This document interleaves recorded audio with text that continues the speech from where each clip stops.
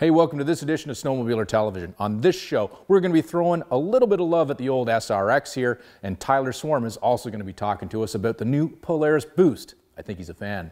Then in Afterburn, we're going to slow things down a little bit when I review the new Transporter Lite series from Yamaha. So let's get at it.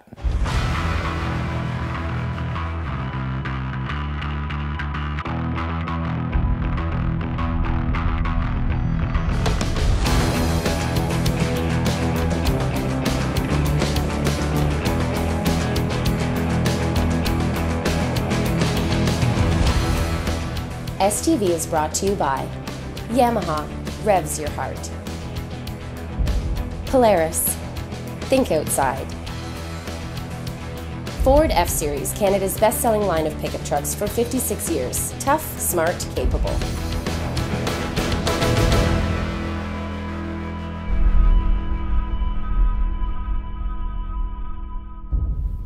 I've had this SRX in my fleet for the past couple of years, but it really doesn't see a lot of attention, especially since the Scuzzy joined the group. Now, the other reason it doesn't see a lot of attention is that I've already done a bunch of work to it a few seasons ago with some maintenance items, and since then, it really hasn't broken. It's one of the best running triples I have. We're driving cars on a Mars tonight. We're blasting off to the stars tonight. 94 mile an hour.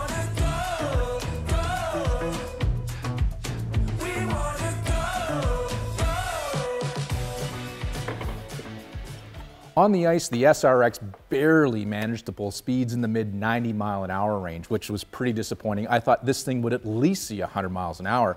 Then the Scuzzy, the sled that never fails to fail, sucked up the rest of the limelight for the season as the SRX just kept doing its thing. But now, Brody and I think it's time to put a little effort into the old sled, and we're going to change the piston rings today. Hey, look, you got the right tool for taking the springs off. That's a you job. Don't lose any. Mind you, just the piston rings this time. In an earlier show this season, the spoiled sibling in this group, the Scuzzy, got the full treatment with a new set of Wiseco slugs. The SRX is only getting the rings. Now, I am taking a bit of a chance that the pistons, that if they're original have over 18,000 kilometers on them, are still good and haven't scored the cylinders too much. Now, I won't know that until I'm inside. Instead, I wanted to do just the rings on this machine to show that you can freshen up an engine on a bit more of a budget. As always, I'm starting this job off with a quick compression test on all three cylinders to get a picture of where the engine is at. Now, there's some debate online as to what we should be seeing for a compression test on the old SRX. Really, I've seen numbers anywhere between 130 and 150 PSI is acceptable, but things like altitude can have an effect on that, or if you put a little bit of oil down the cylinders to cheat it a bit. Really though, what I am looking for is consistency across the cylinders. In the case here, we've got 130 on the mag side and 135 on the two other cylinders, so a 5 PSI spread. That's not too bad. Actually, better than I thought it was going to be. Getting into a job like this isn't always a predictable procedure, but there's some things you'll need to do before you dig in, like order your parts. The most obvious thing to get is a replacement set of rings that are the correct bore size. I'm assuming they're stock on this SRX, but on any older sled like this one, there's always the chance that a previous owner did some cylinder repair work and went with an overbore that would require a larger replacement ring set. Then you'll also need new gaskets to replace the ones you'll be ruining by taking the engine apart. Now, I chose to go with a full set I sourced at Kimpex. This kit even comes with new power valve gaskets, which will allow Brody to clean those things up while we're at it. So this Yamaha tip is also a teachable moment, and the teachable moment is all about naming your snowmobile's cylinders, and they're not Tom, Dick, and Harry. So basically, whenever somebody's referring to the engine cylinder of a snowmobile, it's either the PTO, middle, or mag side cylinders. Now, do you know what PTO stands for? No, I do not. So PTO is power takeoff. That's always the side that your power is coming from, so it's the clutch side. Then you've got your middle cylinder, and then your mag side cylinder, which is the side your ignition's on, so the magneto's in there. Now, if you have a twin, which cylinder is not there? The middle. Middle, that's pretty obvious. So you just have PTO and mag side. So now you know. Yes, I know now. You know now.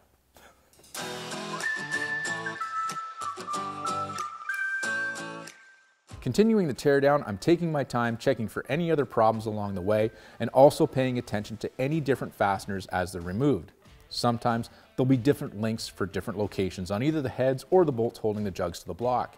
If you find bolts of different lengths, mark them or make a mental note to make sure they go back in the right place for reassembly. So at this point, we got some good news and some bad news. The good news is these are standard bore 69mm pistons, which means the standard bore replacement rings that I've got are going to work here. The bad news is one of the exhaust valve cables was broken, which definitely would have killed some of the top end on the SRX. But it also means I got to find one before it's going to be running again. Next part in this rebuild though is to clean everything up, replace the rings on these old pistons, and then start reassembly. We were planning to clean up the power valves on the 700 anyways, but this broken cable will be an issue. And it's been broken for some time by the looks of the guillotine that I had to pull out of the cylinder with a pair of pliers and was a real bear to clean up. Now, unexpected issues like this are always possible and we'll push back the finish of this job while we're waiting for a new cable to arrive. At least it's a part on the outside of the engine, so we can continue with the cleanup of the parts and reassembly. Another tip for whenever you've got an engine open like this is to prevent anything from falling down into the bottom end by tucking some paper towel in there. Then, if you're worried about dirt and debris that has fallen on top of the paper towel, use a vacuum for when you take them out. Keeping the inside of the engine clean is super important. So at this point, we've got everything cleaned up, the old pistons are exposed, the old rings are off, and we're ready for reassembly. But I do have to say, for a sled with over 18,000 kilometers on it, I'm pretty impressed with the conditions of the pistons and cylinders, so I am comfortable just installing the new rings. Besides, I wanted to show that this job could be done on a little bit more of a budget, so we're not putting new pistons in. However, if I cared a little bit more, I probably would opt for new pistons in this case, but that would add about $100 per cylinder, almost doubling the cost for this job.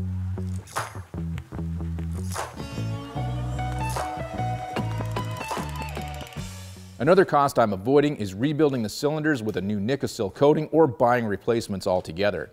Now, Nicosil is the hard coating on the inside wall of the cylinders. It's very thin and super hard for a long-wearing surface.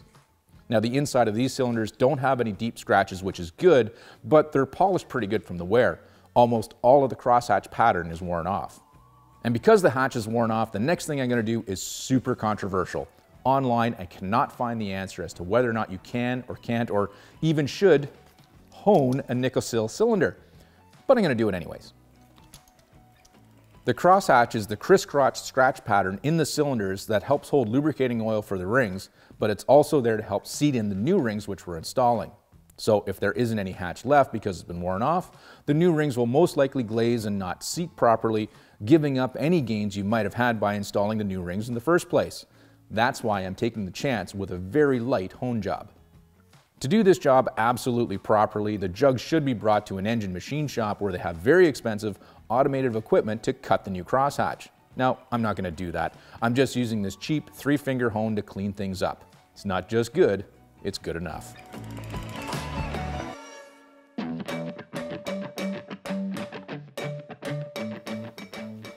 Now, you can also use Scotch-Brite pads and soap and water to clean up the cylinders or to remove a little bit of aluminum transfer. If you got a lot of aluminum transfer from squeaking a piston, well, you might want to go at things with muriatic acid, but be real careful with that stuff. It is nasty, nasty, nasty, and will eat through your skin if given half the chance.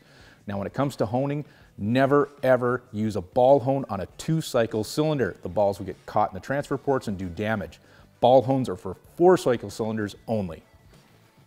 With the cylinders all cleaned up, it's time to install the new rings on the old pistons. You do want to make sure that the new rings fit well in the ring lands and move around freely.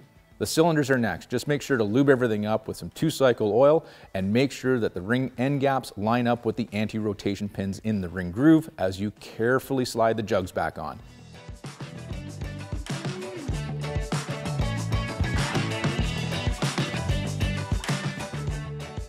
So over the last few minutes, I didn't go through each and every detail it's going to take to change the piston rings in your sled. That would take way more time than I've got. Instead, I wanted to hit some of the high points, plus give you some tips that might give you the confidence to tackle a job like this yourself, because it's really not that hard. Plus, it can be a lot of fun when you've got somebody in the shop helping you, like I've had Brody here today. And we're not quite done with the old SRX here. We're still waiting on parts for those exhaust valves for that new cable, but we're getting really close. So, Broad, what do you think? Is this sled gonna have 100 miles an hour in it now? Well, as long as it's faster than the Scuzzy, then I don't care. Faster than the Scuzzy. It probably will be faster than the Scuzzy because that sled never fails to fail.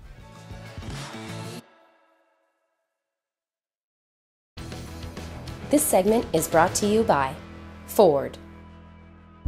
Most of the time on Afterburn, we're talking more about the performance side of snowmobiling. This time though, we're gonna switch gears a little bit and feature a different branch of the snowmobile marketing tree and talk about the Transporter Lite series in this burn.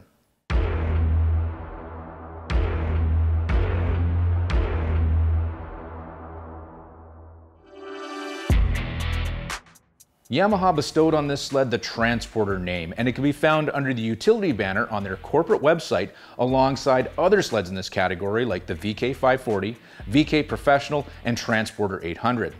But in my opinion, the Transporter Lite is much more than simply just a utility sled. To understand this model, you have to understand the whole category of these 400cc mid-size snowmobiles. This class has been with us for a couple of years and was created to fill a void between kiddie sleds and full-size adult models offered new by manufacturers. And yes, this was a class created by the relationship between Yamaha and Arctic Cat, meaning each of these manufacturers has their own version of these sleds. This class started with one-up Yamaha Venoms and Arctic Cat Blast models, which are both an absolute blast to ride, pardon the obvious pun. From there, each manufacturer offers mountain versions that are legit rides outfitted with longer tracks, taller lugs, and monobeam rear suspensions. Then there's the utility versions, again with longer tracks and racks to load your gear on or transport whatever you need. This class continues to develop for 2022, and there's now dedicated 2-up models available as well. Now, these 2-up sleds wouldn't be there if there wasn't the desire in the marketplace, which there obviously is. I mean, just go try and buy one, I dare you. All of the sleds in this category are selling like hotcakes. Now, speaking of selling, if you've researched this line, you've probably noticed that the prices are not necessarily, well, how do I put this, cheap. And I've had a number of conversations with other sledders out there who have commented about the expensive price tag, so I wanted to touch on that. First off, this is a new snowmobile sold with the latest technology and with a warranty. So if you're comparing the price of a new Transporter with the price of, say, a 40-year-old Bravo, that's not necessarily a fair comparison to make. Even though the Bravo is an excellent old sled and has become very desirable, its performance doesn't hold a candle to this new 400 class sled, especially when compared to the utility factor of the Transporter Lites. To begin with, the seating position and overall feel of these mid-sized machines make the snowmobiling experience much more enjoyable for smaller or novice riders, but they still provide a bunch of fun for riders like me. These sleds feel light and nimble and are fast enough to break any speed limit on any trail I know of. Now, I could spend a whole day on these sleds when the pace is a little bit more leisurely and never feel I'm missing out on any part of the fun of snowmobiling.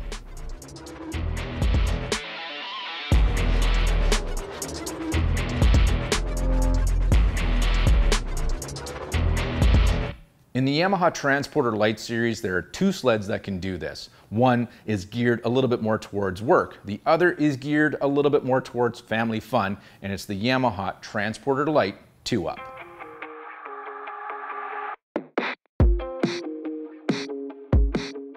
The first Transporter Lite has a stretched out chassis allowing for a 146-inch Cobra track to hook up the 400cc engine to the snow.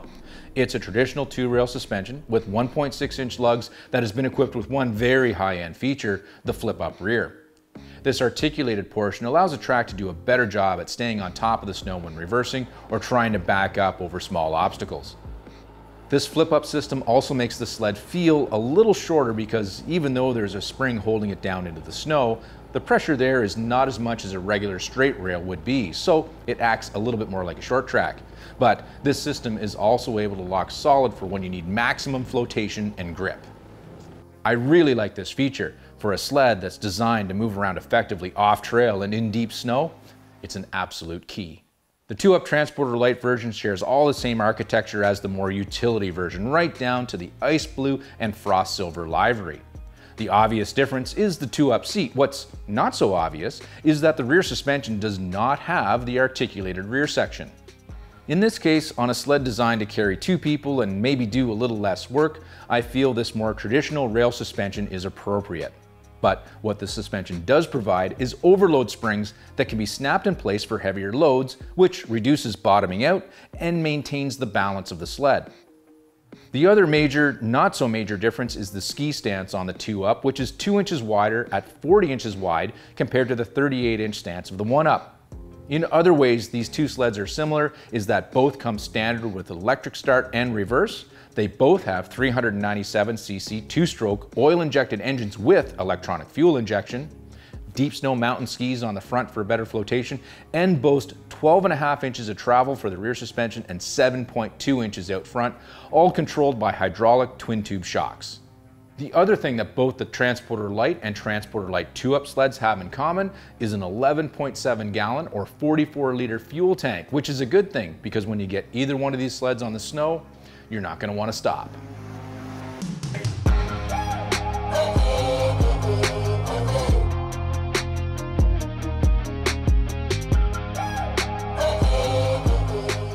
I mentioned off the top that comparing these sleds to an old Yamaha Bravo isn't exactly fair, but just like those old Bravos, I believe this class of sled is going to become the foundation memory to a lot of future snowmobilers, which is going to ensure that this lifestyle is going to be around for a long time to come. And to that I say, bravo Yamaha. This segment is brought to you by WeatherTech. For the first time in snowmobile history, there's a turbocharged sled coming out of each one of the manufacturers for model year 2022. Now, last to the party, but definitely not least, is Polaris with their Patriot Boost engine. Now, for now, it's only available in the mountain sleds. Let's hope that changes. But to tell you about it in the mountain chassis is our mountain goat, Tyler Swarm.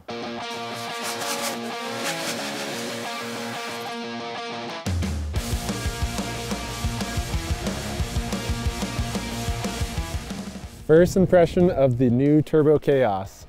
It instantly made my axis feel like a dinosaur, pretty much. It was basically an all-new sled.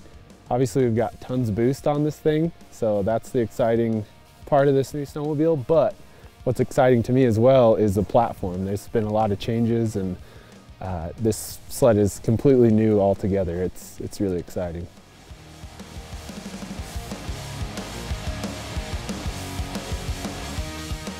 They'd been specifically building the 850 just for this turbo to come out. So they put a lot of time and a lot of effort into this machine.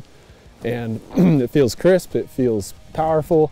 And when you're riding through technical terrain, you know, broken up hillsides and whatnot, you need a lot of track speed and you need it right now. So having that boost is pretty crucial to make it to the next level, that's for sure. An intermediate to more advanced rider is going to benefit from the turbo.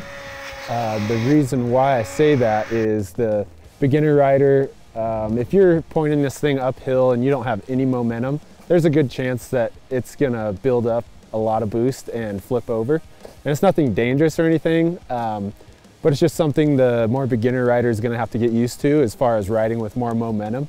And it's nothing impossible. I think any type of rider is going to feel comfortable on it due to the smooth power delivery.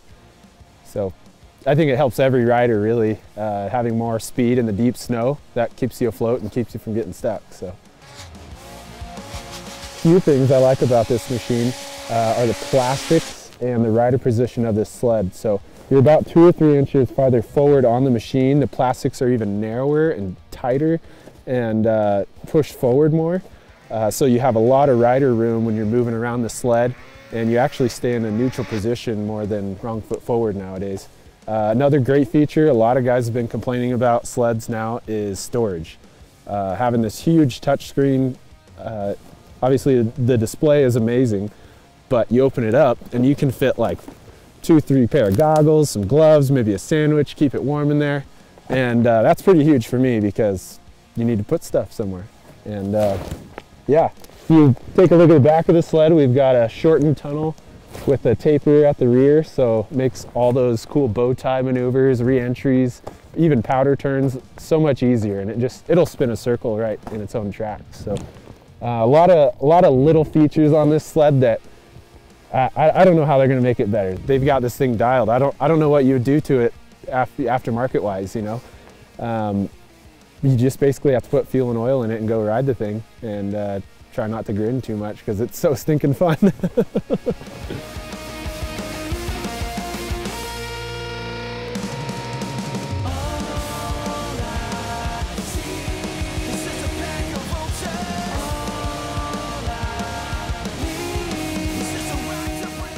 So I rode this, and then I rode the Skidoo, and it instantly felt like way more power than the Skidoo.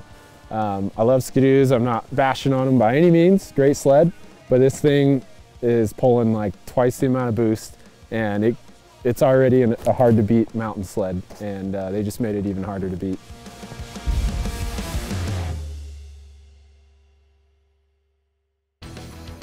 This segment is brought to you by Yamaha. This tip comes from a conversation that I had with a rider a couple of years ago who really wasn't all that familiar with his machine. He was asking me if there was something broken in his rear suspension because there seemed to be something flopping around in there, so it must be broken. Well, he was wrong. He was referring to the overload springs that are in here, and they're meant to flop around, by the way. Now, if you know what an overload spring is and you know how they work, well, go get a coffee. This tip's not for you.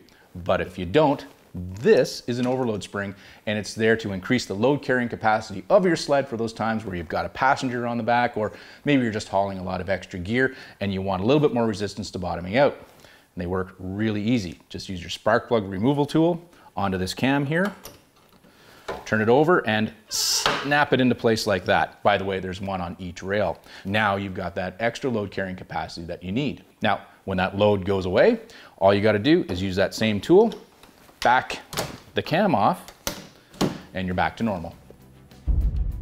Hey, thanks for tuning in this week to Snowmobiler Television. Until next time, ride safe. Closed captioning is brought to you by Royal Distributing. STV has been brought to you by CKX, wear your passion. Schaefer's, specialized lubricants since 1839. Best Western Hotels and Resorts, ready to get away?